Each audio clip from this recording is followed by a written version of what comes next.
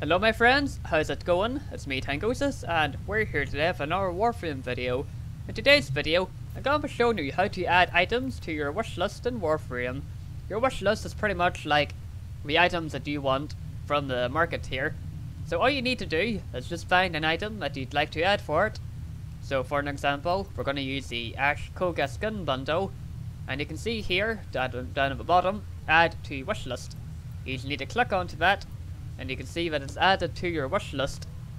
To view your wishlist, which I'm going to show you now, you just need to go down here to profile, and go down here to my profile.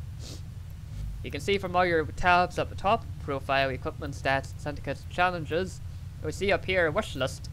And you can see that here's all the items that I've added to the wishlist, which is mainly just cosmetics, but they look nice, so there you go. And that's pretty much more or less about it, on how to add items to your wishlist in Warframe and how to actually view it. So if you guys liked, please leave a like. If you want to see more, please subscribe. Want to share your thoughts, please comment so below. And I'll see all you nice people next time.